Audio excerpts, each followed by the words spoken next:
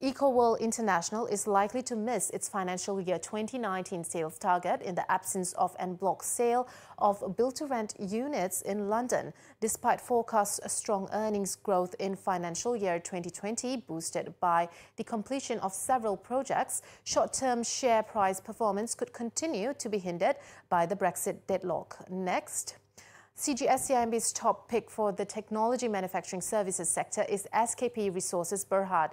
This as it offers the cheapest price to earnings ratio valuations, sector-leading return on equities and most attractive dividend yields against peers.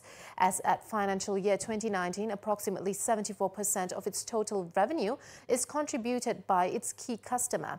And last but not least, the government agreed to provide a 25-month interim period for procurement of drugs to Pharmaniaga Berhad after its concession ends on November 30th. The interim period was to ensure no supply chain disruption of medicines nationwide while an open tender and appointment of new concessionaire is developed. This latest development came as a positive surprise, which differs from what was mentioned previously and only provide a temporary reprieve for Pharmaniaga.